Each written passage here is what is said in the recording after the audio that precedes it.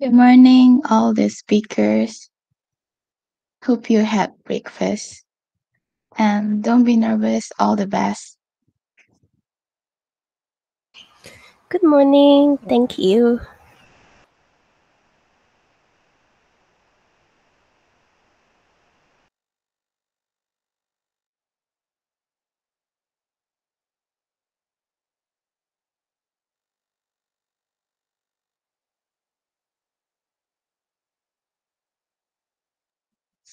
Maybe we can take a picture of speakers and us first since there's no participants so that later on we don't have to take the speaker's picture again.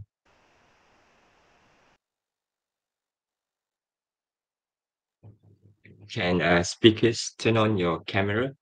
And don't be nervous, all the best. I'm sorry, please give me some time to download the background picture. I'm sorry. Yeah. No problem.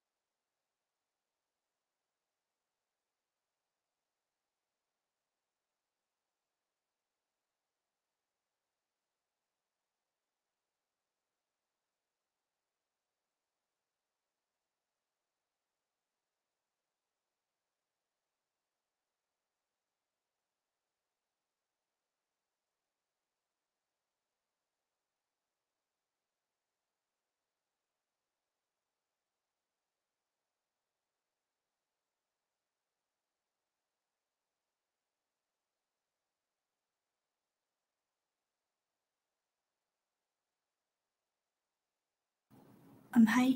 All right. I'm okay to go.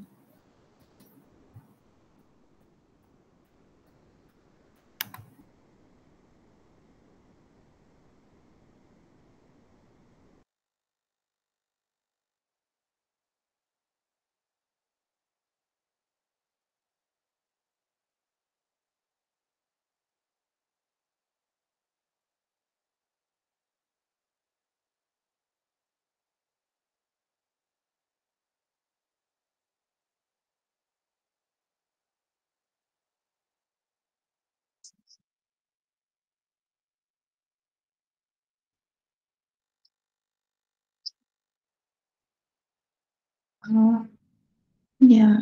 Wait, I have to adjust the layout first. All right. Emily, are you ready? Yeah, okay. Ready? 3, 2, 1, smile. Another one. 3, 2, 1, smile. All right, thank you so much.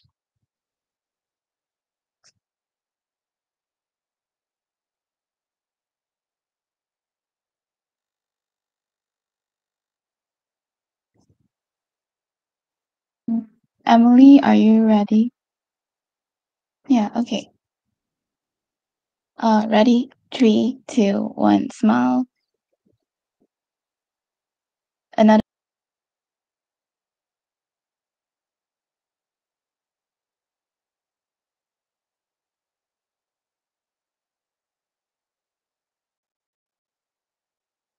Building your business online? Go to Wix.com and get your site up and running.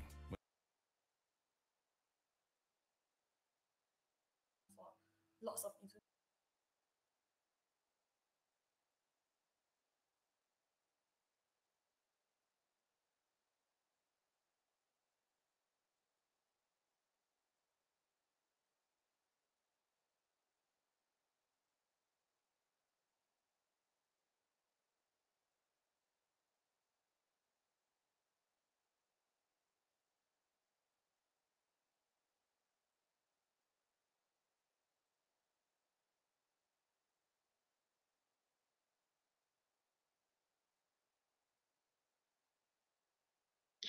Good morning and welcome everyone.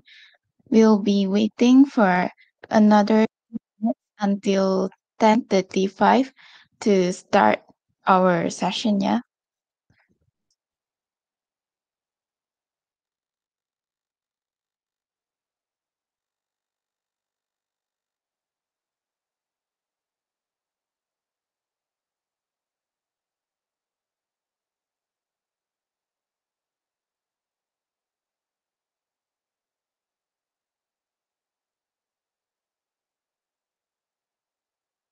Waiting for another until 10:35 to start our session, yeah?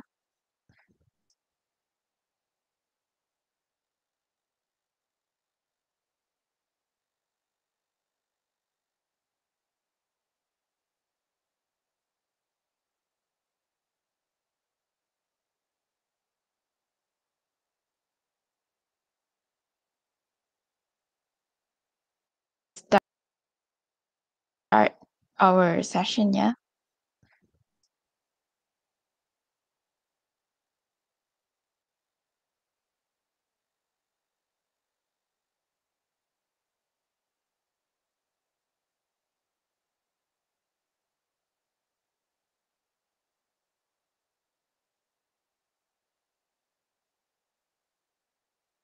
Start our session, yeah?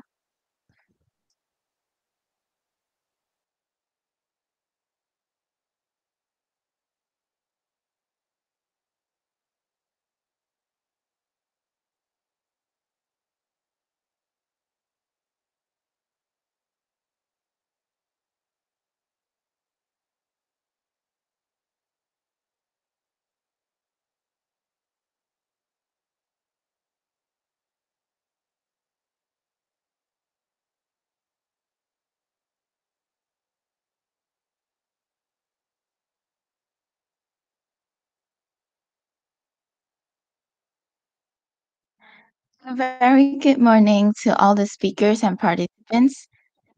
My name is Ziru, and I'll be your moderator for today. First of all, I would like to I would like to welcome all of you to join us today for the second part of the Choices Ahead workshop. And today reaches our day 2, which is the last day for the scholarship sharing session.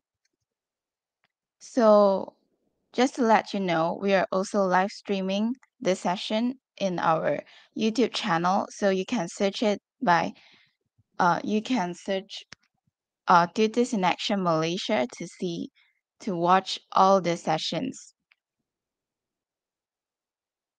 And next slide, please. So there are several rules to follow during our sessions.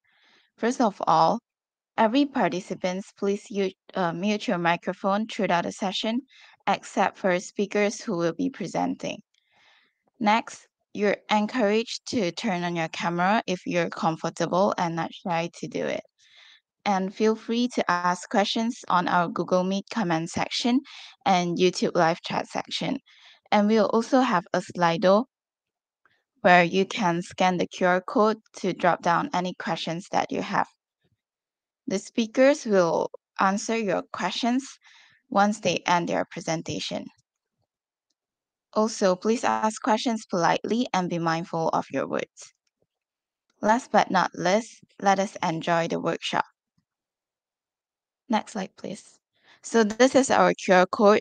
You can probably scan at here, and then after that, if you have any questions, you can just drop down in our Slido. Also, this is the scholarship bodies that we will be introducing for this session. Unfortunately, there is a speaker, Xingning from Yayasan KLK. She couldn't attend because of some personal issues. We are so sorry and we sincerely apologize to any participant that come for Yayasan KLK. So we'll have Sinchu Education Fund, Gamuda Scholarship, as well as Yayasan Sime Darby Excellence Scholarship Program for this session. For our presentation agenda, we'll have these contents being presented based on what speakers would like to share about their thoughts and also their experience. So, without further ado, let us invite the first speaker, Emily Lau Yishi, to introduce about Sinchu Education Fund. So we'll be passing the mic to her. Hi everyone, can you guys hear me? Yes, we can hear you. Hi, my name is Emily. My name is Emily Law, not Emily Lau, but it's okay. I don't mind being called Emily Lau, but in proper term, it's Emily Law, right? So maybe I can just quickly introduce myself, right? So I'm Emily Law. I'm currently 22 years old, and I'm in my final year's studies as a psychology student in Tunku Abdul Rahman University Management of Technology. Yeah, so in short, it's TAR UMT, or previously known as TAR UC. Right now, I'm doing my internship in L'Oreal, and after my internship, I will technically a graduate student, which I'm currently is already, because my internship is supposed to end by 20th of May, which is yesterday. So currently, I'm a graduate. So how did I continue on my study? So I actually grew up in a not very financial well family. So that's got my family to think about like how do we fund my education. So I have a brother before me, and my brother actually did the same thing as me, which is diploma and then degree. So in diploma, me and my brother, we had the TAR loan in our uni, which is a zero interest loan. So we think that it's better than PTPTN. Hence the reason why we took the TAR loan, because there is no interest fee. It is interest free, and there is a timetable like scheduled to payment for us. So after moving on, after diploma, we thought of trying off scholarship, and my brother stumbled upon this Xingqiu Education Fund. So in Chinese, it's the Xingzhou Ripao Fund. In English, this is what it's called. So moving on to the next slide. So how do we come about to know this? Is that it's actually on my university financial aid website, and it is actually a very, very general scholarship. It does not have any bond, it does not have anything, but it's only for people who are financial needy. So the general requirements to be eligible for this scholarship is that you need to be a Malaysian born after 1st January 1998, and you must be active in your extracurricular or any sports. And if you have this scholarship already, you cannot be bonded to any financial aid. I'm not sure if you can have PT/PTN or not, because I did not do that. But I'm assuming it's no, you cannot have any financial aid. But it says to be bonded, right? So I think PT/PTN is okay. So I'm not so sure. And of course, that you will be interviewed by your university management and not people from Singcho. Okay, so what are the academic requirements for this? The academic requirement is that you need to, of course, get your final result. You cannot use your like mock test, trial results, all those. You must have the final results. And then you must at least meet the minimum criteria of your university. So for example, if you're an SPM student and you have your SPM results already, and then for example, you want to get into like, let's say UCSI, right? And then for example, you want to study like public relation, for example, you need to like, I don't know what's the requirement, but I'm just giving out example, right? For example, public relation, you need to have at least maybe 3 credit, and then maybe like B for English, for example. So then you need to meet that minimum requirement to get into that course, to also get into this scholarship. Okay, moving on, next one. Okay, so what does this fee cover? It actually covers all your tuition fee, except all the miscellaneous fee. So in my uni, we have 3 semesters. So the first semester is the one that I have to give all the administration fee, laboratory fee, insurance fee, right? So for that one, I probably need to pay around 100 or 200 only. And then the rest of the fee of the credit hour of my course will be covered in this tuition fee. So I do not need to pay. And this will go all the way until I finish my degree. But one thing good about this scholarship fund that I will recommend everyone to apply is that if you failed your paper, if you did anything bad or anything, like you fail a paper, right? Or you resit or you repeat, it is okay, as long as you still remain your grades. So the minimum grade in my school is 2.75. Yeah. So to me, it was easy thing. So it wasn't in my worry that I could not keep up with this scholarship lah. So it's a very simple borderline pass. So so you need to follow your school minimum requirement to maintain it. And let's say if I fail, so let's just say if I fail a paper, right? But if my GPA doesn't drop lesser than 2.75, I will still maintain this scholarship. But in my uni, I need to pay for that receipt paper or that repeat paper, right? So that will not be covered. I need to pay them on my behalf, on myself, right? So that is all. And then, for example, in my uni as well, like internship, that's a credit hour as well. So I technically still need to pay for my internship, which is ridiculous, but it also covers in this cost as well. So also another thing about this scholarship is that if you're a defer student, or you defer or you drop out, then no, they won't cover you back. And I think you need to pay, if I'm not wrong. But because I didn't thought of dropping out or anything, so I didn't really do much research. But I remember dropping out, like you need to pay them back or something like that. So it's not an option for you to drop out if you decided to take on this scholarship. Can I move on to the next slide? Okay, so then how do you apply? So you can go to this website that I show here. You can just copy the link. I'll give you 2 seconds. 1, 2. Okay, so once you go onto this link, what you need to do is that you actually need to create an account. And then that they will have a PDF link. And then you need to press. Then they will tell you all the documents that needs to be done. And the reason why the steps seem so simple here is because in that PDF file, they have already stated step by step on what you should click and what you should do and what you should download and get. So, okay, so personally what I did was that I went to the account, website, and then I created an account. I downloaded the PDF, and through that PDF, I gathered all my documents. So documents needed are like your IC photostat, or like anything that showcase that, like your salary, your parents' salary slip, your electric bills, these kind of things. And in my case, I other documents as well, like police report and things like that, or like divorce paper or anything like that, right? So you can also attach that, or maybe death certificate as well. You can also attach that. Anything that makes your case stronger, you can also attach that. So once you have all these documents, what you need to do is that you need to go to your university. I think it's the student affair department, right, to get them stamped and say that these are all certified. Once these are all certified, so what I did was that I actually take a picture of it, like in a document format, and then I went to this website and I start filling up all the columns, and then I also uploaded all this attachment. And then once you submit it, and remember to press save, and after that just submit, and that's all you do. Literally nothing. And then after that, depends on different uni, but in my university there was a interview, but this interview mainly just to assess what I said was true.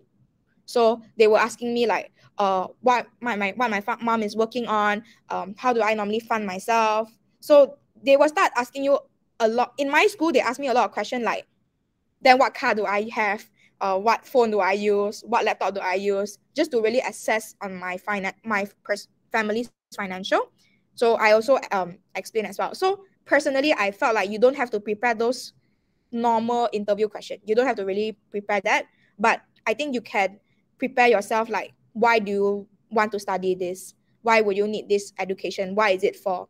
So I remember sharing about wanting to have this fund so that I can, focus on my education, and then after that get into a good job.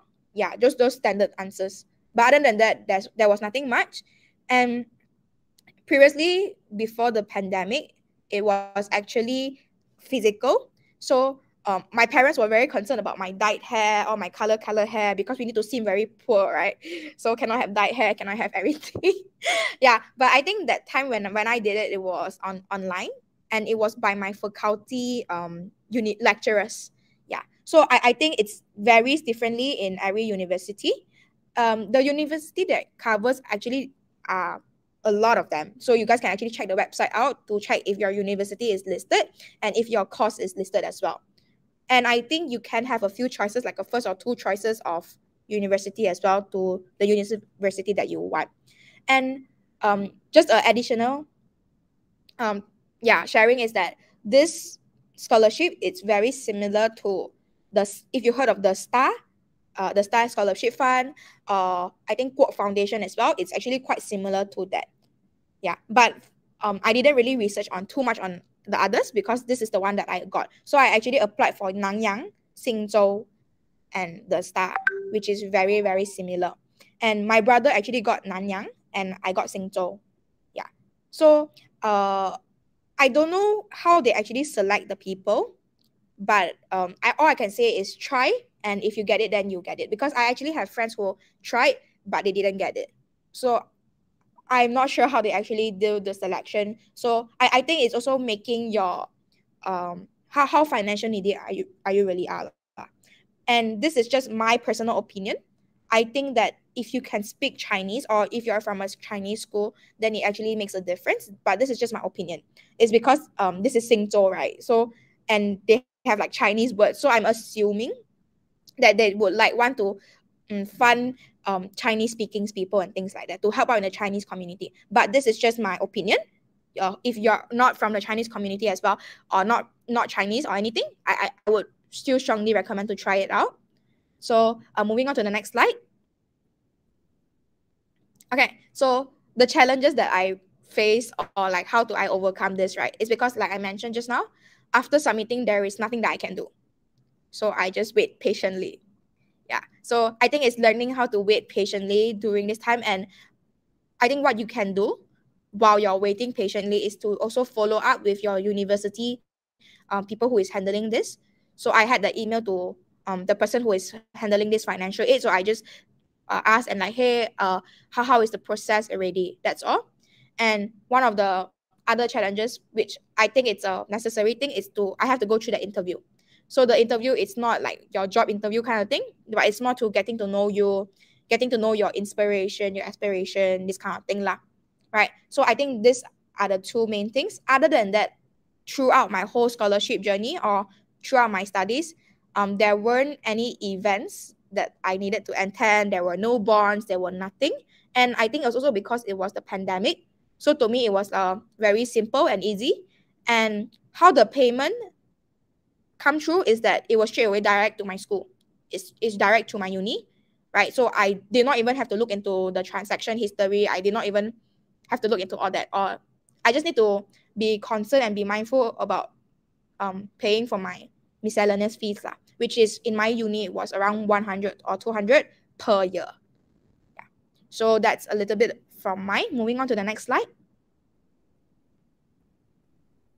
Okay, so again, coming back to why you should do it, why you should just try, is that I'm sure many of you don't know like, oh, what scholarship there is, if I can get it or not. So I think personally for myself, I would just ask you to just try for all of them, right? Because in benefit, you may even get free education. Like in my case, I get free education, right?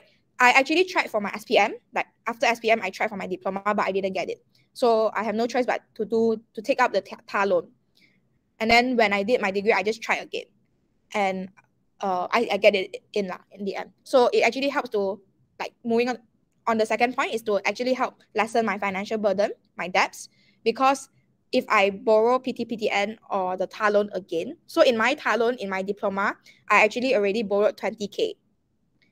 And in this of my degree, it will be total around of, I think I calculated at that moment was 25 to 29K. So if I borrow money again, then probably it will be like around 40K in total or 50K in total that I need to pay after graduating, right? But I just tried to apply this and I got it. So in the end, I don't need to worry about my degree, and I just only need to worry that after working, I only need just pay that 20K without interest. Okay, so how does this really impact my life after applying? Is that it really helps me to lessen my burden. I never have to worry about needing to pay my fee. Never thought about it. Just I always try to just look, oh, need to pay fee. But it's already done and dusted, right? And then it also helped me that in my career, then I don't have so much debt. So I don't want to be graduating with like a 50K debt. And then when you want to buy a house, you want to buy a car, you want to get married, have baby, these kind of things, and then it adds on to that burden, right? So I'm just really grateful that I actually applied, just even though I was just trying at that moment. And then I got in, so that now my debt is just 20K. Yeah. So moving on. Yeah, so is there any questions? Or am I going too fast? No, I think it's all quite clear, and then I can like roughly picture of the whole application. So, thank you, Emily Law. Sorry for pronouncing it Okay, wrongly. no worries. So there is one question from here. Does SCE scholarship sponsor for local and overseas or local only? I think from what I saw on the list, from what I know, I may be wrong. So you guys can actually read the website more because it's very, very detailed on the website. But I didn't do so much reading. Sorry on my end. But if I'm not wrong, it's only local, but it's like local and private uni.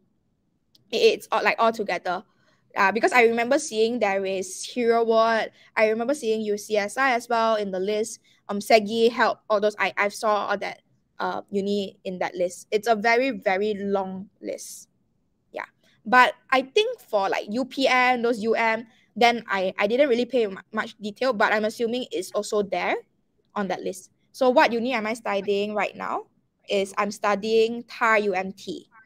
So Tunku Abdul Rahman University, Management and Technology. In Chinese, Lamana, not Utah, okay? Yeah. Yeah. So I think you guys can just pass in the link. You were saying, sorry? Is it group interview? It's not. It's an individual interview. They do cover like some. I think these are China uni, so they do cover like Nanfang 大学学 and Southern University College. But you do have your common even BAC, APU, they are all here. And they I think they mainly cover universities that are here in Malaysia. So it seemed to me that these are all local university, and there are no UM, no UPM, no, don't have all those. Yeah. Are you bonded or any follow-up event required? No, I'm not bonded to anything. Nothing at all. I mean, following in my brother's footstep, my brother had the Nanyang scholarship. He was not bonded as well. There's nothing he need to do. He graduated and done. Nothing. No, not even anything. But follow-up event, I don't remember having all those as well.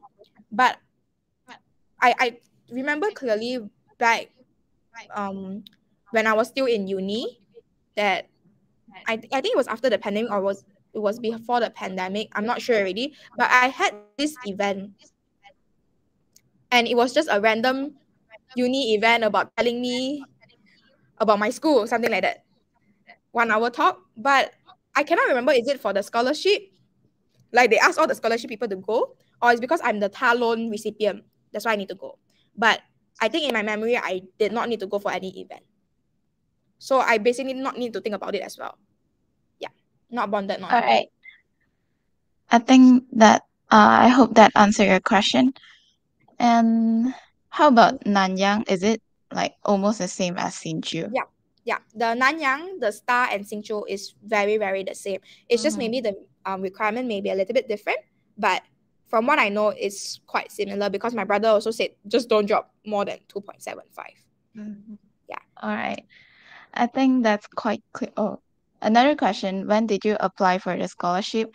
Is it the same time period as the SPM leavers, like after SPM results release? Okay, so for this one, I think now for this year, it has already opened 1st of April 2020 for this year. So for example, if you're going from SPM to, like, let's say diploma or foundation, then you the deadline is that once your SPM result is out, 14 day upon the announcement of your result. So, and then for example, my diploma result came out, like let's just say last week, right? Then the application finishing will be 14 days after my university result is out. So because like I said, so how does this actually work, right? Maybe I can share a little bit more. How does this actually work is that Xinchu will actually give sum of money to your university. So all the requirements, all the process and everything is actually by your university who selects this. But Xinchu help to, if I'm not wrong, they actually help to screen through and then pass it on to the uni. But other than that, everything is just uni. I never once had to go to the Xinchu office. I never had to do anything with the Xinchu people.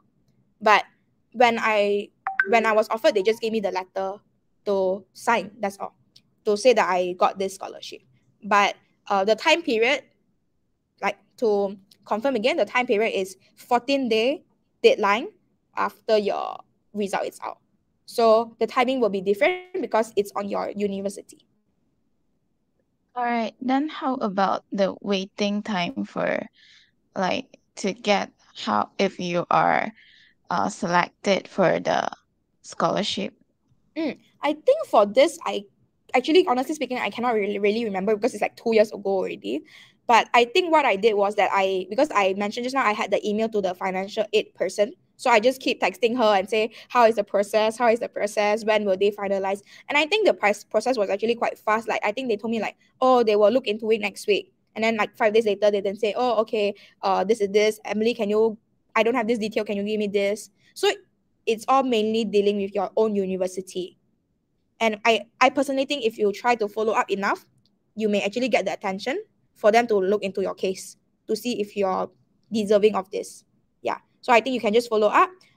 So don't worry too much because it's all mainly on your university. To me, I feel like if I deal with my university, it's easier to deal with other people, like external people, right? So I just went to my university and then like, oh, can I know more? When is it telling me? I remember having an issue like, oh, my diploma is finishing already, but my degree is like starting soon already, then how? Then if the degree result come out already, then how? Like, I had those questions as well, but I just refer all that to that person in my university. And since it's following university time and their management. All right. Thank you so much. Thank Thank you, you. Emily Law. And by the way, I like your hair. Yeah. Okay, So thank you. Thank you so much. thank you so Okay, much for sharing. I'll pass on to my next speaker, Vanessa. All right. Thank you, So we'll Emily. invite Vanessa for to talk about Gamuda Scholarship. I'll pass the mic to you. Thank you so much, Zuru. Good morning, everybody. It is absolutely lovely to be here today. My name is Vanessa. I'm a Gamuda scholar and an ecology and biodiversity student from University Malaya. I do apologize in advance if I sound a bit nasally because I'm not feeling very well today, but I hope that it will all go well. Next slide, please. All right, so it is a pleasure to have the opportunity to share with you today. And jumping right in, we'll be covering the general parts of the scholarship before moving on to my personal experience. And of course, if at any point you have a question, I want you to type it somewhere so I can address it at the end, okay?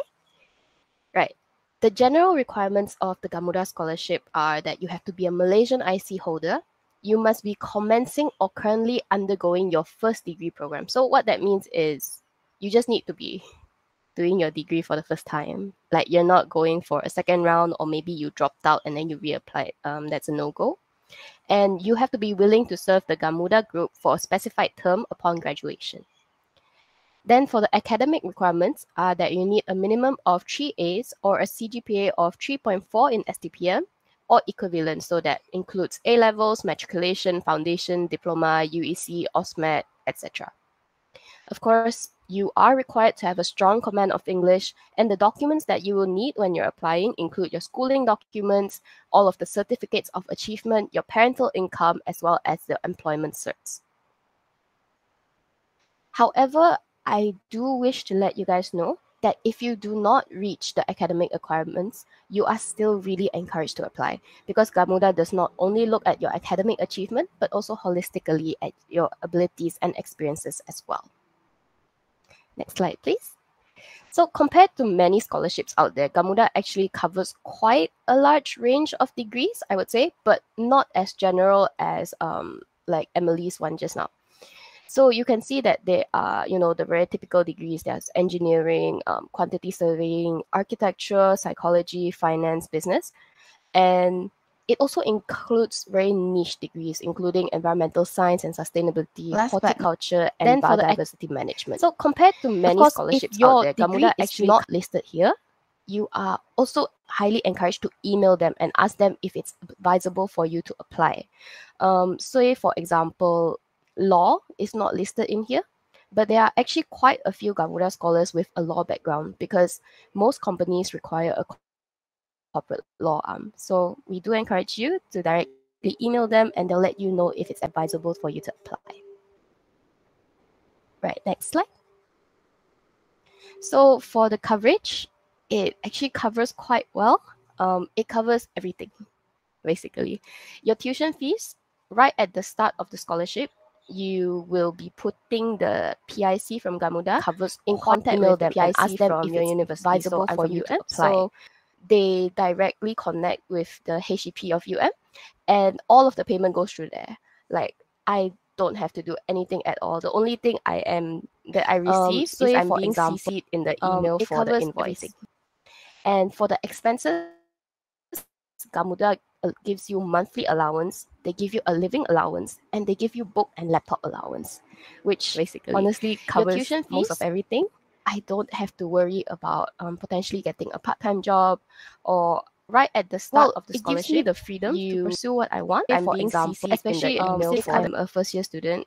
You actually have this choice where you can either go and do a part-time job and earn additional income, or you could use the time to explore your campus and explore different things while you're still young.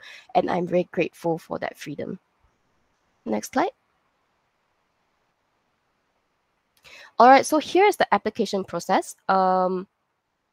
It is not very easy, I would say, and it can be quite competitive, but all in all, I would say it is definitely worth it. There are 5 stages to the application process. The first one is the online application.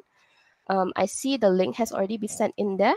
So you'll be required to fill in all of your information on your family, and submit all of the relevant documents and provide your resume.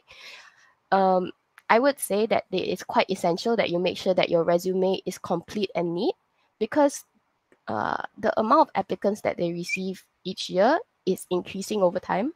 And if your resume is not like at the very least passable, I do not think that you will get through the first online application. So make sure that your resume is complete and neat. For the second task, it is also online, and the task will be released to you through email should you make it to this stage. So at this point, they are not actually like personally messaging you. It is automated. So they'll just send you a message. If you get through, then you get the message and you get to access these tasks. So there are a few tasks inside.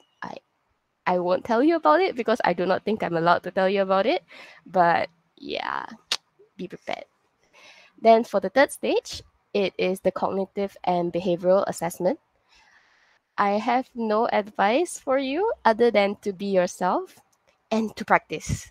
So you will be told which assessments you are taking in that email, and you can actually track down free versions of those specific assessments online. So I would say don't pretend to be someone that you're not. Just be yourself and it will show through. And doing the online free versions is just to get you more used to the format, and it's not going to actually change the results of anything. And for the fourth stage, it is the physical scholarship workshop. So this is when you are required to go to Menara Gamuda, and you will have the opportunity to work in groups. It's called a scholarship workshop, but at the same time, it is an assessment stage. So while you're there, you'll be getting the opportunity to work with all kinds of different people, but they are all very capable. For them to have reached the fourth stage, they're all extremely capable. And I just want to tell you, be friendly, take the chance to get to know these people, and, again, be yourself. Take the chance, if you can, to take the lead, and especially work very well with the people around you. It is definitely an added plus if your team can shine through during the workshop. If your entire team can shine during the workshop, it actually shows that you are a very good team player, which is a very essential trait that you want to have.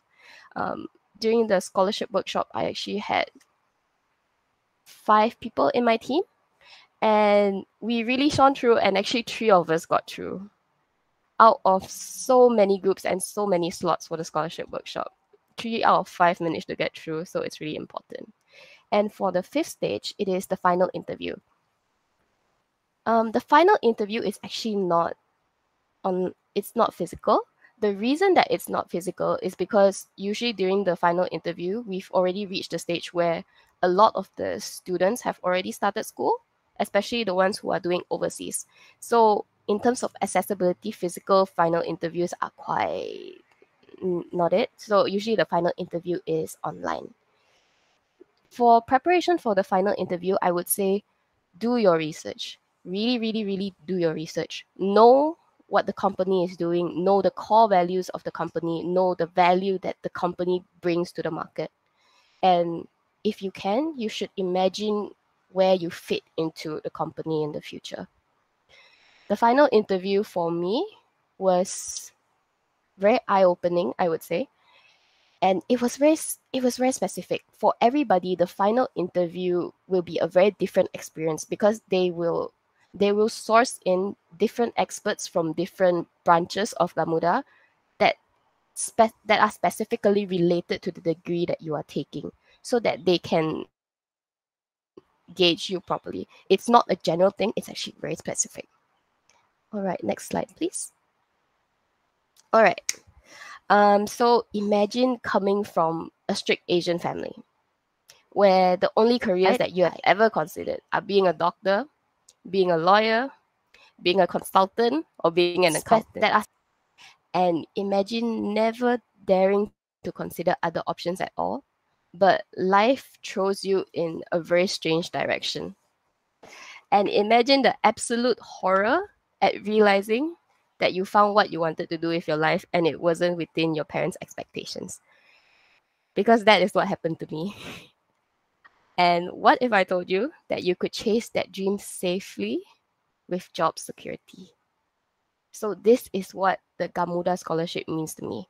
So for some background, I studied a diploma in forestry in UPM campus Bintulu. So I did it in Sarawak. I'm actually from KL.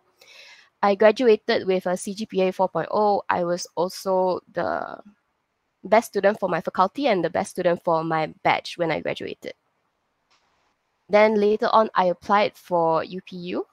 And as I was applying for UPU, I had also applied for the Gamuda Scholarship. During my internship period, I believe that was my final semester during my diploma. I did very in-depth research on all relevant scholarships, and I actually narrowed it down to 3 scholarships that I wanted to apply to, because during my SPM times, after SPM, I actually applied for many scholarships. But the problem with applying for many scholarships is that you actually burn out very fast. You won't be able to give the value that you really are into every single application.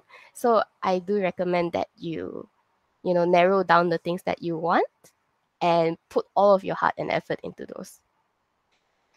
And of course, above all, the Gamuda Scholarship was actually my first choice due to what I wanted to do in the future. Taking a diploma in forestry in and of itself, it's a very niche experience, I would say. And the fact that my first choice was to do science in ecology and biodiversity from UM, like most people in UM don't even know this degree exists. So it was all very scary to me. I was waiting for my UPU results at that point of time. At that point of time, I got through to the workshop and the final interview. So I went through the final interview and I was still waiting for the UPU results. I had no idea if I could secure the scholarship, and I had no idea if I could secure the first choice because I was given a conditional offer. If I got my UPU first choice, then I would be tied to the Gamuda Scholarship. Meaning the Gamuda Scholarship was already on the table for me before the UPU results even came out. So that was the most scary thing of the entire thing. During the application, it was scary as well because I was doing my internship at Bako National Park, and the internet was terrible. Technical issues were everywhere, and at that point of time, my laptop mic broke down. So when I was doing the online tasks where you have to submit video recordings, I actually had to edit all of my videos and input subtitles in the videos because of technical issues. And of course, why did I say yes to the Gamuda Scholarship? It's because of fit. Personally, and as well as with my career growth, I personally have aligned values with the values that Gamuda carries as a company. And I believe that if your core values together with the organization that you're working for are similar, you won't be too miserable in the future. Next slide. All right, so just some strategies and notes. The first one is don't underestimate the importance of the online application, because if you don't get through the online application, then it's all for nothing. Pay attention to all of the details during your application, and special attention should be given to streamlining your resume and producing good outcome for the task. For the second tip is for physical workshops. Take care of how you dress and how you portray yourself. And it is actually very important that prior to all of this, you need to be very self-aware of the person that you are and the person that you want to become, because it is very important that you are able to showcase your most authentic self. And the last one is to do your research. As I said before, you need to know what the company does, what are the current projects, and what is the future directions of the companies. You need to know which ones are interesting to you and where you might fit in the future, because the Gamuda Scholarship is a bonded scholarship. So if you cannot imagine, or the idea of being bonded is something that you hate, then you know that this is not a good fit for you. Next slide, please. Here's some optional advice. This is personal advice from me. So I usually follow up my interviews with a thank you note or an email, because if you make it to the stage where you get to meet them in person, take the time to thank the interviewers or the team for having you. If you had a great time, feel free to say that, and mention something specific in the interview that you took away from it or that they mentioned, so that they actually remember who you are. And of course, practice often. If you're like me, you're a bit more introverted, you are not naturally good at interviews or talking to people impromptu, practicing and finding a strategy that works for you in most cases is worth investing your time in. Practice does not make perfect, but it does make better. So be confident in the best version of yourself. Next slide. Why you should apply? Okay, it provides you financial flexibility. As I said before, the Gamuda Scholarship provides you more than enough throughout your study period and a lot of wiggle room for you to explore different experiences. You also get opportunities to develop. As you can see, I have 2 points here. One is opportunities to develop now, and one is opportunities to develop in the future. Right now, as a Gamuda Scholar, you will be inside the SEDP program, which stands for the Scholars Engagement and Development Program, where you have really, really fun chances to interact with the scholars from the past, as well as your future scholars, where you get to go into different kinds of workshops, or you even get to go on field trips. For example, last round we had a field trip to Gamuda Cove, and prior to that we had a workshop for communications. And of course, there are opportunities for you to develop in the future. There are internships in your preferred areas and projects whenever available. So, for example, I had an engineering friend who got the Gamuda Scholarship, and so she got the chance to work on the newly opened MRT Putrajaya line. And as you know, if you do your research into Gamuda, you will know that Gamuda is also spreading internationally. You can indicate your interest as a scholar to do your internship overseas in whichever Gamuda branch that you want. But of course, that is subject to availability lah.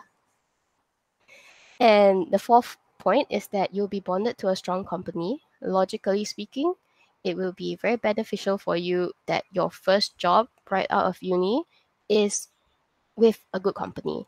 Gamuda provides well-rounded support and opportunities for all of their employees, which are applicable to you as well during your bond period. This also ensures that you have experience when you first enter the working world, and actually you can read up on their employee benefits. It's actually really not bad. And lastly, Gamuda provides a very conducive growth environment. They have genuine strong values that are practiced within the company, and if these values align with yours, you are likely to be a great fit. The reason I say that is because during the entire time, the 3-4 times that I had to go to Menara Gamuda and I was speaking to the people there, I really enjoyed my time and I enjoyed the interactions that I had with these people. Next slide. All right, so if you are ready to apply, the Gamuda Scholarship is open until 31st May, so you have another 10 days to apply if you wish to apply. So that is all from me. If you guys have any questions at all, do feel free to input it into Slido. Thank you. Thank you, Vanessa. That's very insightful. So here there are many questions. May I know what is the deadline? It's just mentioned it's 31st of May and 10 days ago. So if you want to apply, please grab this opportunity. And another question, is overseas scholarship provided? Yes, it is provided. And in fact, this is probably going to be one of the best opportunities for you. For my batch, I am aware that we have people who are being sponsored to enter the University of Cambridge as well as the University of Massachusetts. I cannot pronounce the word. We have overseas universities, private universities, as well as local universities. Yep, I hope that answered your question. And another question asking if you can elaborate your diploma and degree. Very scary. No, what is Oh, okay. University of Massachusetts. That's a really nice question to have. And for my diploma, I actually applied through UPU, because I came from government stream, and I didn't really have the money to consider private education.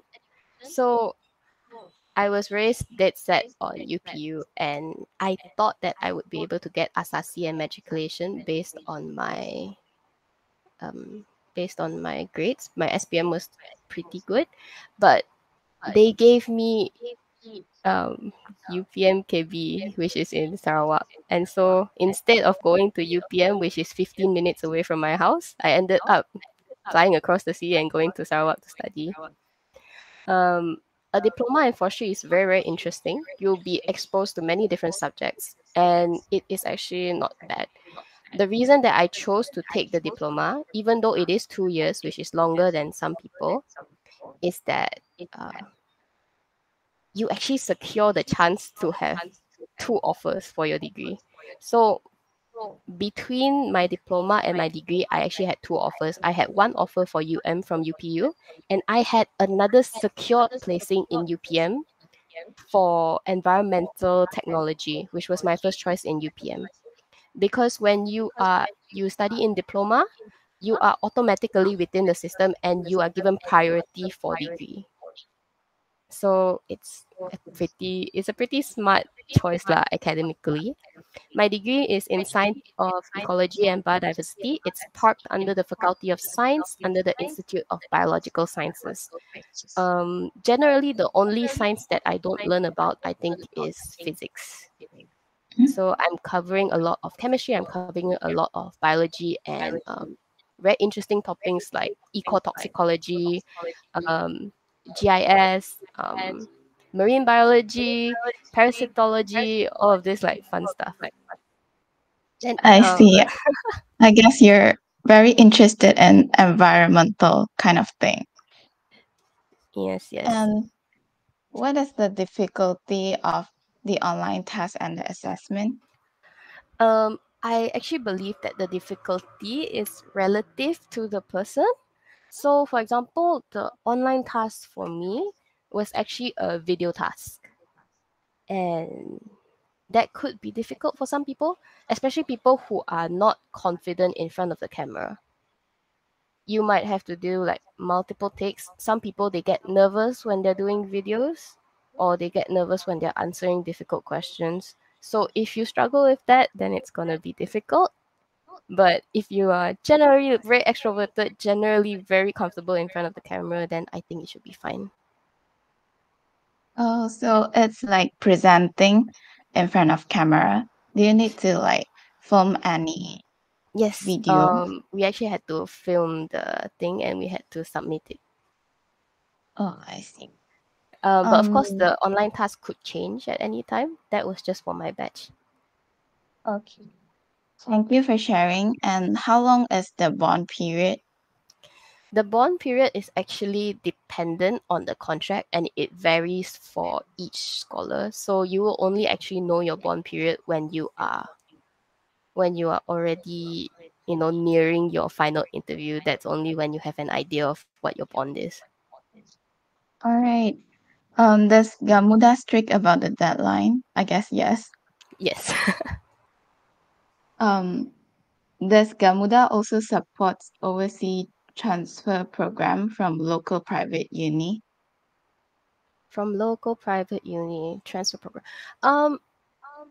You know what? The good thing about the Gamuda Scholarship is that they will consider everything if you can provide reasoning for it.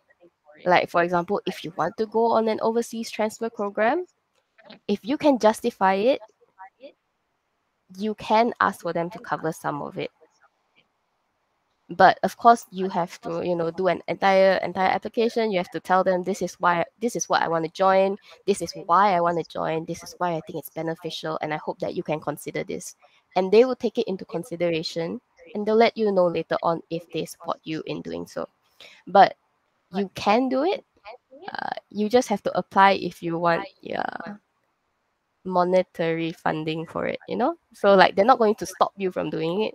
But if you want monetary funding for it, you have to apply for support. All right. Yeah, there's an appreciation from our participants. The person say it's very insightful and helpful, and your energy is great. So thank you so much for sharing, Vanessa. So I guess that's the end. Do you have anything more that you would like to share? No, that's all from me. Thank you so much for having me, and thank you for listening, everyone. Thank you.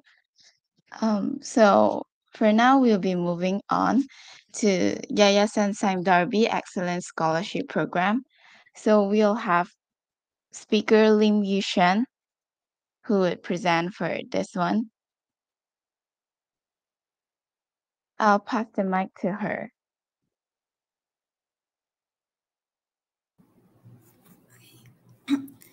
Hello guys. Could you hear my voice actually? Is it okay? Yes. Okay. All right, sure. So firstly, I would like to thank Tutors in Action for having me today. So today I will be mainly sharing with you guys about Yayasan Sandabi Excellence Scholarship. Okay, next slide please. Okay, so this is a short introduction of myself. I'm Yu Xuan and I'm pursuing the second year of A-level at KTJ, which is College Tengku Jafar. So my subject combo is my subject combination is triple science, which are physics, chemistry, biology, and mathematics. So it seems like I'm a very science stream student, but surprisingly, I'm going to study planning and real estate in the UK. Okay, next slide, please. So before we delve deeper into the topic, let me do some short introduction on Sime Darby Company. So Sime Darby Company is the largest conglomerate in Malaysia, which consists of 3 subsidiary companies, plantation, motors, and also property. So for your information, each scholar will be allocated into different company. So like me, I'm assigned under the property company, which means I will be working under the Sime Darby property company for the coming 6 years after I graduate from university. Yeah. Okay, so here are some minimum requirements for you to apply this scholarship. So firstly, you have to be Malaysian for sure. And the secondly is you must be 25 years old or below when applying for this scholarship. And for the third one is the most important one because you have to complete either STPM, pre-U foundation, or local matriculations, which means like any pre-university program with a minimum of CGPA of 3.3 or 3 A's for A-levels program.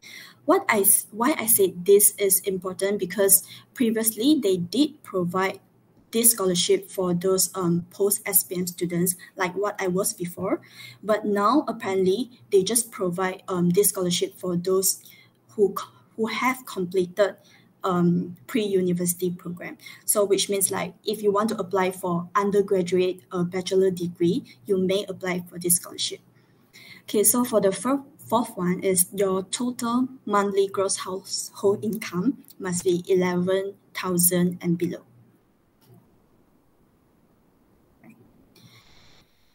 Okay, so here are the courses offered by them. It covers, so as you can see, it actually covers a majority of courses available in the uni.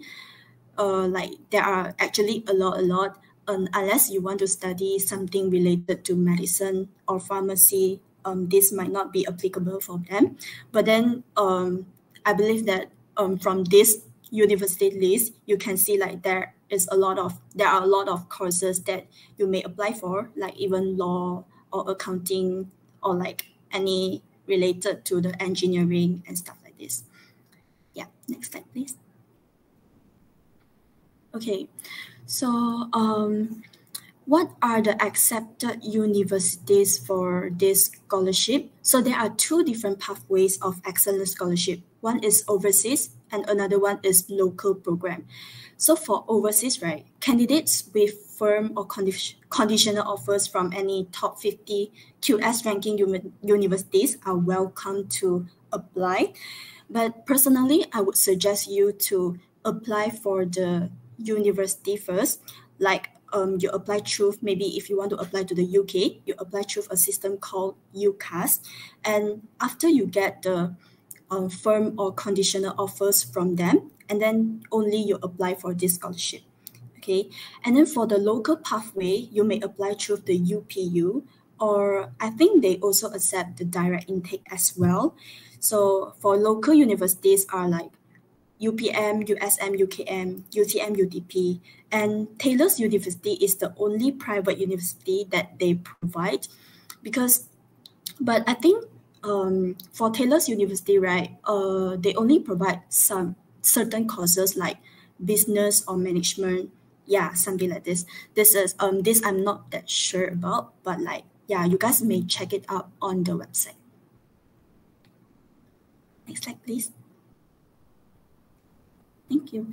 Okay, so for bond length, okay, so upon graduating from the uni, you have to serve a minimum of 6 years for overseas program, while 3 years for local program at a Sime Darby company. And 6 years are actually not that long for overseas university because they actually like pay a lot for your studies. And 3 years is also like, I feel like this is a very great opportunity to explore yourself in the company. Yeah, and the fees cover basically everything. It's like tuition fees, monthly allowance, computer allowance, and settling and clothing allowance. But this is only applicable for overseas scholars. So yeah, you don't have to worry anything about your financial problem and so on. So basically the fees will cover everything that you need. Yeah, next slide, please. Okay, so this is the pathway with YSD after you get this scholarship. So upon getting this scholarship, right, all YSD scholars will be automatically involved in a program called YSD Thrive, which is a leadership training program, which aims to tailor your soft skills, and you will have an access to e-learning platform, volunteering opportunities, and mentorship and internships at Sime Darby company. So it is a golden chance for you to actually explore yourself in the leadership pathway, which I think is worth it. It's totally worth it. Like after I get this scholarship, right, I had the chance to involve in different talk. Like they will invite some speakers to share themselves like with the experience in working in Sime Darby and so on with us. And they will also have some training programs, like online training programs. But I think they're going to do some like physical activities in real life. Yeah, but I haven't gone to any of the physical activities yet, but I think probably soon. Yeah. Okay, so yeah, and then after that, like what I said before, you will be studying in the top unis in UK, US, and Malaysia, and other countries as well. As long as the university is listed in the top 50 ranking university. This is only for the overseas program, but like for Malaysia is the university that I mentioned just now. Yeah, and then it is pretty much the same as the career at Sime Darby. You have to serve like 3 to 6 year bonds. And what's special about Sime Darby is you have the chance to work in our overseas branch, which means like Sime Darby Plantation and Sime Darby Motor. They actually provide this opportunity for their workers to work overseas. So yeah, this is a very good opportunity for you. Next slide, please. Okay, so here comes to the most important part, which is the application process. So for stage 1, is basically you need to tell them how talented you are and why should they choose you to proceed to stage 2. So you have to submit the required documents and choose your course preference. So I personally advise you all to search up all the courses that they provide and really think through like which course you want to study in the future, because after you secure this scholarship, right, you there's like quite a small like probability for you to change the course. Yeah, so just be firm of your course preference and so on. So, and then for the third one is you have to fill up the activities and achievements. So for this one is you have to list out all the activities and any extracurricular achievement that you have done before. So there might be some limitations for them, like maybe they just want you to list out like 5 of the achievement that you have. So just list out the top ones. Yeah. And then for stage 2, it's basically the online ability test. And okay, I'm sorry. Sorry. Okay, and then you for stage 2, right, is more about like the personality, numerical and logical thinking test. So don't forget about your basic math skills like calculating percentage or like any plus minus, like the basic math skills. You wouldn't be able to complete this online ability test if you don't have this like basic math skills. Yeah. So for stage 3, it's basically a whole day assessment where they will give you 2 case studies for like each for group and individual interview. So basically you will need to do a 5 to 10 minutes presentation based on the case or scenario that they give you. So it might seem a bit complicated as you will be exposed to the company related things, but no worries, just simplify it as if like you are solving the problem you encountered like in the planning of school event. And with the problem they give, you give like the long-term and short-term solution and the reason why you say this solution and all. Yeah. And then there are like group assessment and individual assessment. So for group assessment, they want to know whether you are a team player. A team player doesn't mean that you have to be the one talking all the way, but you will also have to give chance to other people to talk as well. So, but the most important is don't be too passive. You have to voice out your opinion. Then only the judges will know what you are thinking about. Okay, so for individual assessment, right, basically it is the same thing as the group assessment, but you have to present it in the individual, like by individual. So you walk them through like your thought process and provide them some statistical analysis. For my case, right, I got a document with like a case study of the customer survey of the company, and they asked me about like the problem and the solution that what is my problem and the solution and all. So like I have to prepare a PowerPoint, a short PowerPoint to explain about that to them. Yeah. And then after you successfully enter the final stage, which is like the final interview, is a competency-based interview with HR and CEO of Sime. So actually they will ask you more of like the personal questions.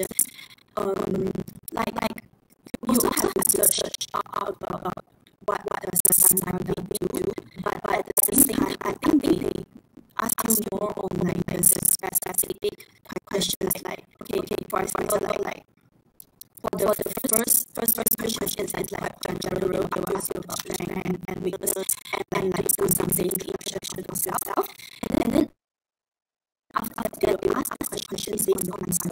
So basically you have to be honest and don't really lie to them, because they will probably know you are lying. So like just be honest and tell them about your strength and weakness, and they will ask more questions about that. Yeah.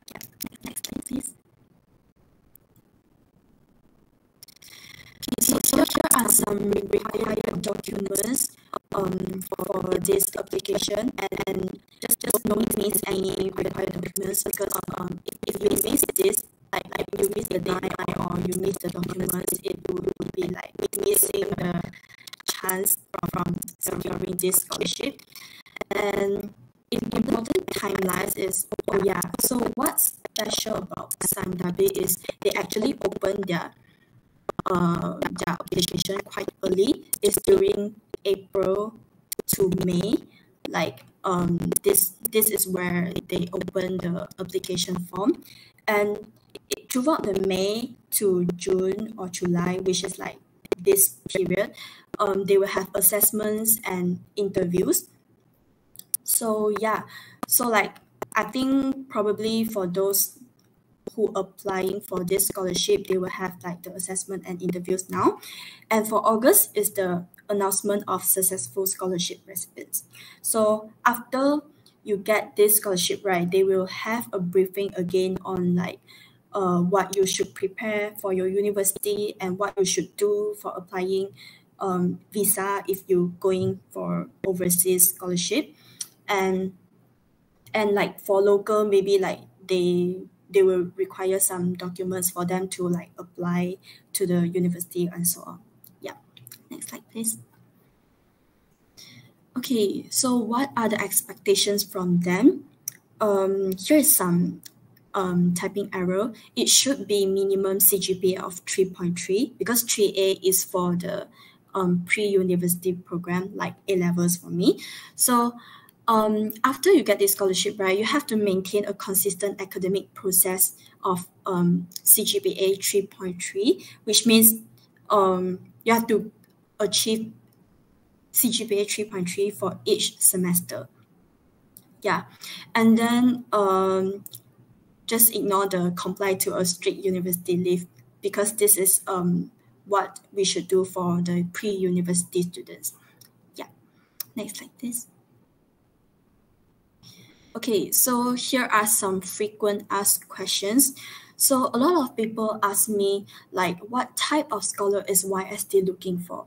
So basically they are looking for like the all-rounder and all-rounder scholars, which means you're not only good in academic, but at the same time, you're actively involved in the co-curricular activities or any leadership events and so on.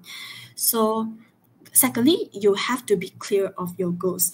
This is especially important in final interview, because they want to know whether your goal is aligned with Sime Darby or not.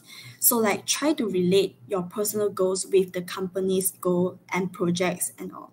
Yeah, and the third one is self-motivated. So yeah, you might face some like discouragement or something, but just be persistent and be self-motivated all the time. Okay, and second one is how to prepare for the selection process. Obviously you have to work for those grades, like if you want to secure this scholarship, right, you must have like a minimum of 3 A's for your A-levels or like a good result for your matriculation. So, and then the second one is be active in any ECAs. ECAs means extracurricular activities and volunteering activities. So because I studied government school before, and I joined a club, a uniform body club, which I involved in a lot of like leadership programs and also camping and stuff. So this is actually quite a plus point for me to bring it up during the interview. Yeah, and third one is build a nice CV. Yeah, you have to bear in mind that they need your resume or like a CV during the application process. So do prepare and search up for like the template. Even in there's a lot of template in Canva and so on. So just build a nice CV, and then you must read on Sime Darby. So let's say the course you apply for this scholarship is like for me it's like planning and real estate, right? So I know I will be assigned under the Sime property. So I read more on the Sime property, like what projects are they undergoing, and like what is their aim, and so on. So like after I know this, I can like bring it up during the interview and let them know like why should they choose me for this scholarship, and like what is the benefit, and so on. Yeah. And then the last one is just be honest and confident, and don't be panicked during the interview. Next slide, please. Okay, so what to expect after getting the scholarship? You expect a fulfilling university life, and because like the university life is pretty much a very interesting one, like no matter for local or for overseas program. So I think it is very fulfilling because you don't have to worry about your financial problem. Like it basically settles all your financial burden. Yeah. And the second one is be mentally prepared to jump out of your comfort zone. So so because in order to maintain your academic achievement, right? So sometimes you will feel a little bit stressed, and like you have to force yourself to like jump out of your comfort zone and like to try different things at the same time. So yeah, but this is a good opportunity for you to learn and for you to like grow up, yeah, as well. So for the third one is a great platform to grow and develop, like what I mentioned before. And the last one is meeting more like-minded and outstanding people. So this scholarship can actually expose you to different type of scholars. So you will see like a lot of excellent scholars outside, like, and you can like communicate with them and meet like more like-minded and outstanding people. Yeah, so it's a very good chance for you. Okay, next slide, please. Okay, so here are some advices from me while you are doing the scholarship interview or like the assessment activities, so on. Don't overthink. So stay focused on your locus of control. Because like some of the candidates, they tend to overthink and worry too much, so it might affect your interview performance. So just don't overthink and be confident and be steady. Like be steady while doing your interview. Yeah. And second one is the scholarship application process will be a bit stressful and tedious, but you will benefit a lot because like you should take it as a learning pathway since the process is more important than the result, right? So no matter how, like no matter what is the outcome or what is the result of the interview, you will still be able to learn some maybe interview techniques from it. Yeah. And remember, you are awesome. Okay, everyone is good and nice. Okay, next slide, please. Okay, so like I would like to share some like personal experience with you guys. My personal experience like is kind of same with Vanessa actually, because I also met some technical issues during the online assessment. Like my line was so bad and my voice wasn't clear enough for them to hear.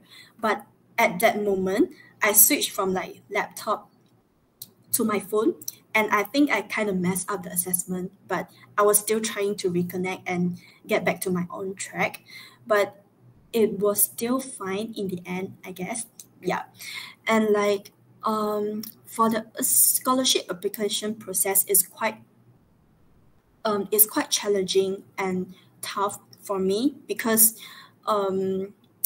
like for your information, I come from a government school, right? And like I'm a fully Mandarin speaker no matter at home or at school. So like I met some problem or like some challenges in like speaking a very fluent English or some kind of like this. So like I wasn't that confident at first to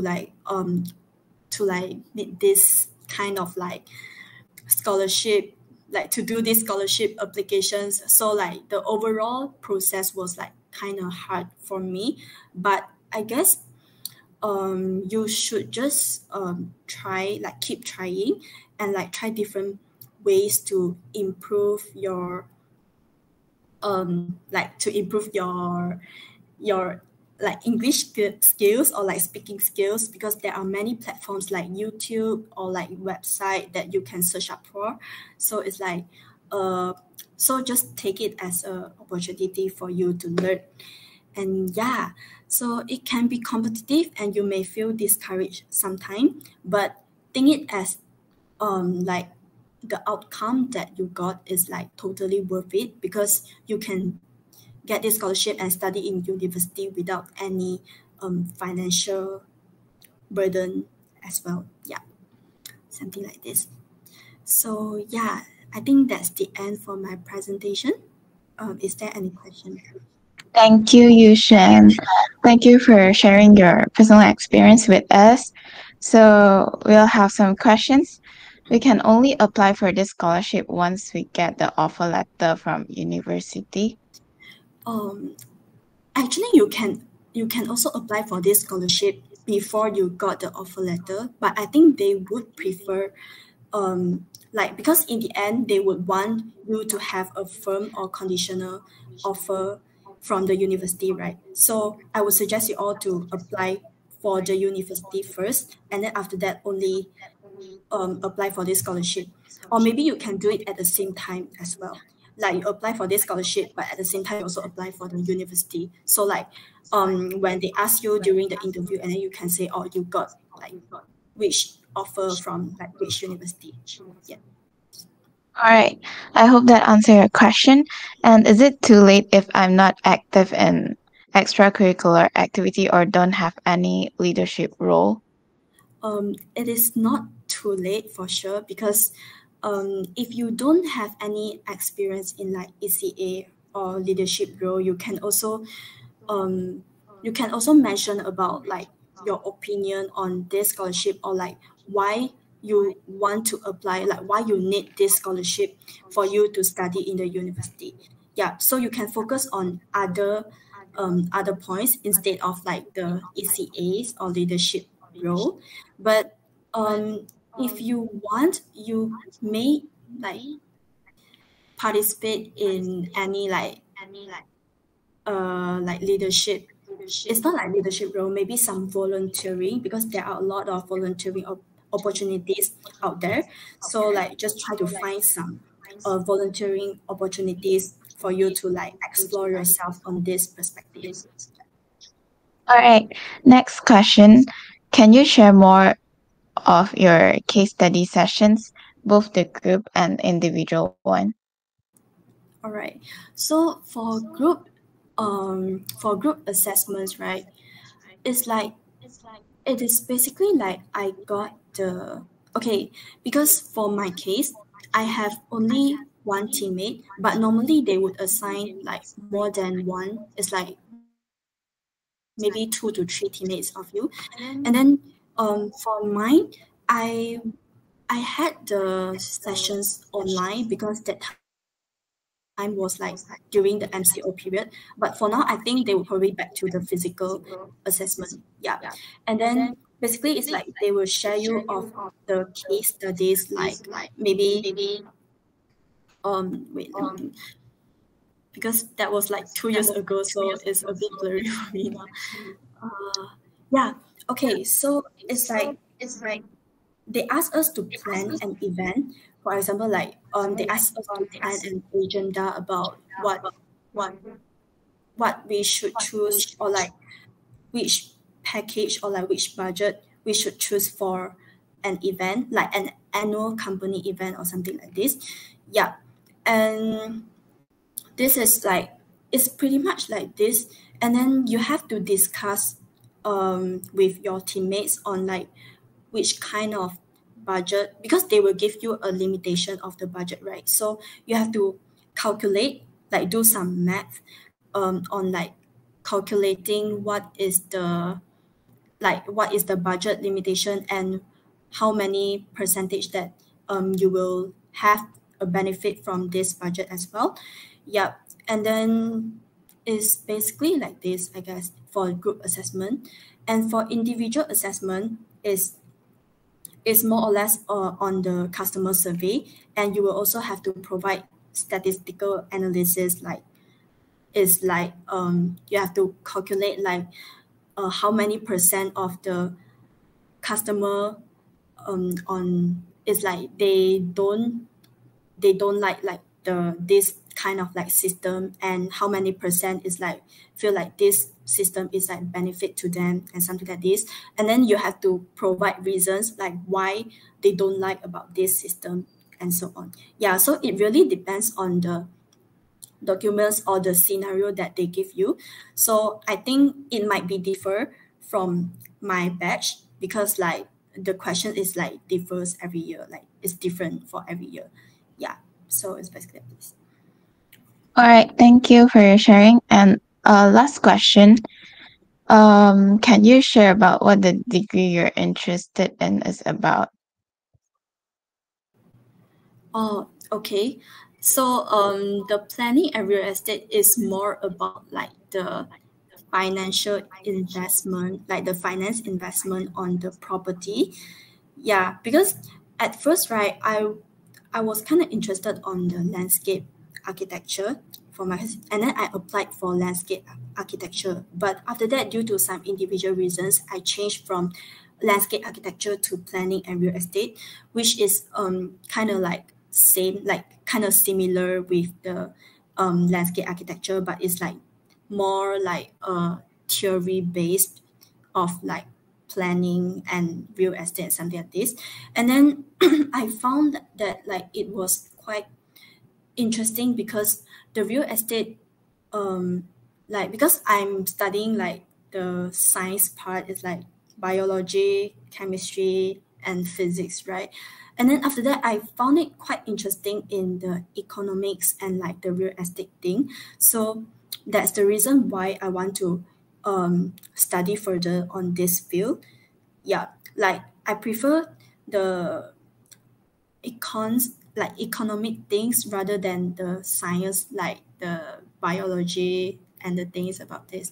Yeah, and then for planning and real estate, from what I've searched before, it's like you will basically learn about the GIS, and then like some SketchUp skills, and also like some programming skills about the real estate and like the planning part. So you'll use like a system called GIS to design, about the town structure, is something like this. So it's quite niche, I would say. Like the course is quite niche, but I found it interesting. So how are civil engineering and planning related? So civil engineering is more on the engineering, like more on the structure part, I would say. Like planning is more on the general structure, general things. Like basically you have a blueprint of like the town planning first, and then civil engineering is more like the specific stuff, like maybe they study more about like the structure of like the buildings and all. Yeah, I'm not so sure about like what is civil engineering studying about, but yeah, this is from what I know. All right, thank you so much, Yushan. I think now we'll head for the final Q&A session. Emily has left because of her personal schedule, so we're very honored to have Yushan and Vanessa. That you would like to voice out, you can drop down here. First of all of the speakers, is it okay to apply for a scholarship if I don't have that strong command in English? Yushan, do you want to share this? Yeah, I think it's really fine because like what I have said before, I think during the interview my English wasn't so fluent enough for them, but as long as interviewers can understand what you're speaking, it's totally fine. It's okay to have some grammar mistakes in your like skills in your sentence all, and then you'll use some time to like think on it. daily conversation with your friends. But make sure that like before the interview, you try to converse, like make yourself familiar in speaking English first, so that it would help you better in the interview. Alright, thank you for advice from Yushan. How about Vanessa? Did you encounter any of your friends like having not so great fluency in English, but are they okay to apply for the scholarship? I would definitely say that there is nothing wrong with applying, because I actually think that having fluency in English, it is a privilege. It actually shows privilege in the education that you've received. And as long as you are able to be genuine during the interview, I think that it's fine. Especially if they ask you about maybe your flaws or your weaknesses, right? I think that it's completely okay to directly say, I actually struggle with this. I struggle with fluency in English, but I am a very strong communicator and I'm working on my English fluency by doing this and doing that, because it shows that you plan how to tackle this problem.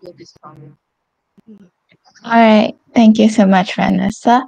Another question on how do each speakers answer the question. Do you have any question for us from the interviewer? Any of you would like to share? How do you answer? Yushan, do you want to go first? Yeah, sure. Okay. So for me, I think I asked the interviewers about. Okay, for me, I think my questions was kind of special because I asked nothing related about my field or like the study of my interest, something like that. But then I asked them about the like what is a day like being a HR or a CEO of the company. Yeah. So basically when I asked this question, they're kind of surprised of that. But I think it is quite okay to ask this question because like since like during the interview I have already asked them like the questions about my field or something like this. Then so like in the end of the interview I asked them like how is it like being a HR of like CEO of the Sime Darby. So is it okay, like I mean is it doable or something? And then I try to make it like become like a friendly conversation with them. Yeah. Okay, how about Yeah, Vanessa? that's very special. How about Vanessa? I think that Yushan's approach is actually very smart, because if you can convince someone to take the test, she will subconsciously like you more. Yeah, yeah, So that's it is true. very smart. For me, there are two questions that I usually go to. One of it is there any reservations that you may have about me that I can address right now? Because during the interview process, they already have like thoughts or perceptions of you. Um, like if they like you, but they have certain things that they're not sure about, it gives them the chance to ask you now directly. Then it also gives you the opportunity to explain about the things that they might be concerned about. The second question that I ask is usually if they have the time to give me feedback on the session so that I can improve in the future. These are the two questions that I ask usually. All right, thank you so much for sharing. And another question to Yushan. What are the professions the planning and real estate degree can get you into? Basically, this planning and real estate can get me into the professions like project management team or like the town planner. You can be a town planner with these professions because for me, right, if I study in the UK, I will have like a the certified town planning like the certificate of that, and then I can also like use it in Malaysia, I think. But I think in order to be the former town planner in Malaysia, you have to go for like different license of like different courses, and which you have to search this up in the future. But for me, because I know that I will still work in Darby property, right? Like after I graduate. So I would probably go into like some project management stuff about like the real estate, or like maybe the real estate team in like the investment or something. Yeah. I know some of the graduate from this field, they also go into the investment banking, which is quite like competitive nowadays, like quite demanding nowadays. So I think this is a very good opportunity if you can get into the investment banking area. Yeah. All right. The last question is on interview tips. Tell me about yourself. How would you answer this one? Vanessa, would you like to share first? Sure. I think the key point is to know what you are going to say. And honestly, this is a very common question. You should write down what you want to say and you should practice it. Don't ramble. So usually you can say your name, how old you are, what is your education background so far, as well as what you are interested in. So if you are interested in, for example, for me, it was sustainability and environmental science. And then I also mentioned that in the future, I hope to be this.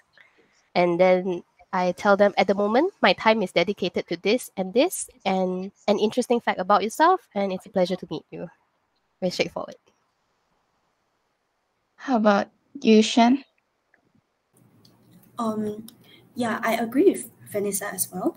It's just like um, tell more, tell them more about what you are interested in. Like for example, you're applying for a certain courses, right? And then why you want to apply for these courses and so on. But for me, I add a additional point where I say like I try to make it like as interesting as possible, like for my introduction, because introduction is like you giving a first impression to them, right? So basically it's like I say like, oh, although like I look like very ladylike, but actually I'm a tough person. And why am I a tough person? Because I participated in like many camping and stuff, and then like, and from here they will ask me more about like why I'm so interested in like camping and what did I do during the camping and stuff. Yeah, so what you want to bring out, like, because you will have something in mind that what you want to bring out during the interview, right? But they might not be asking this during the interview. So you have to, so your answer have to like direct them to ask them, direct them to ask you about these kind of like topics. So yeah, this is one of the techniques that I use during the interview. Yeah.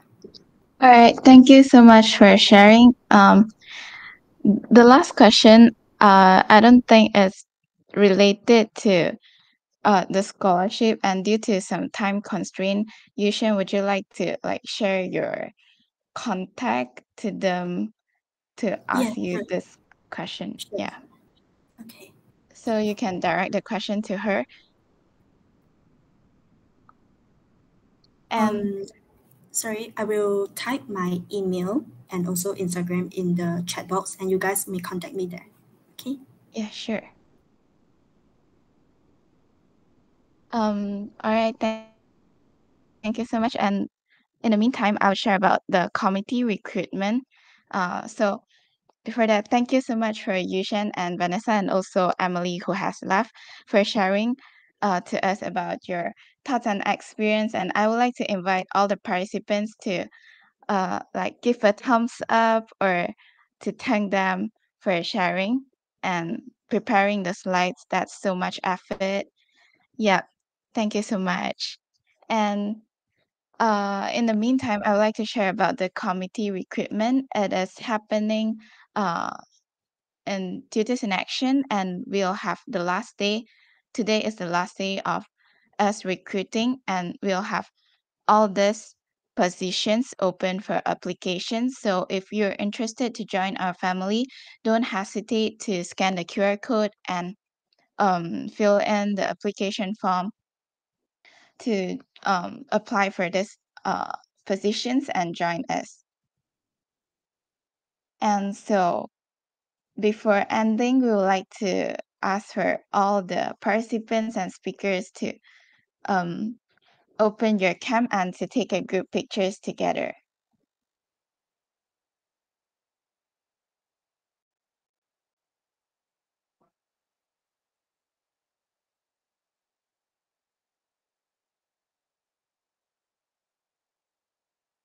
All right. Ready? 3, 2, 1. Smile. Another one. 3, 2, 1. Smile. All right. Thank you so much for the speakers and also all the participants for joining us and being a part with the workshop today. Thank you so much and hope you have